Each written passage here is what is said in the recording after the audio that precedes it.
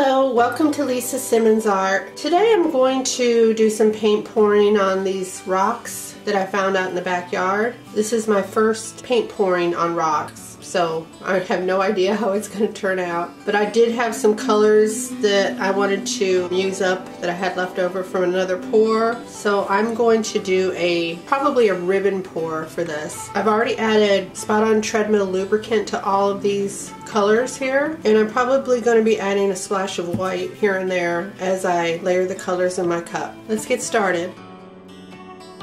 All of the colors that I'm using will be listed in the video description.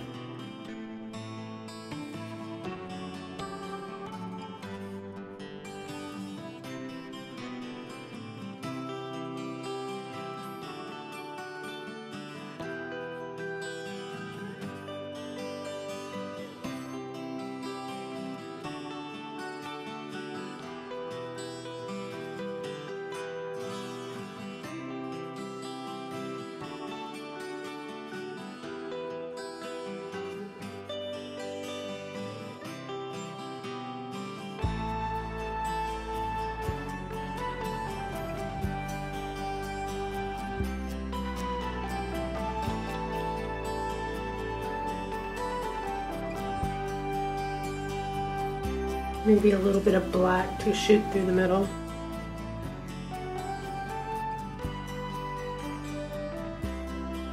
Okay, I'm going to give these a slight stir.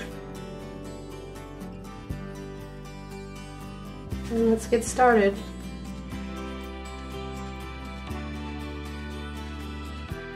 Okay, I'm really liking those colors and I'm seeing a lot of cells developing. The paint around the rocks looks really cool too.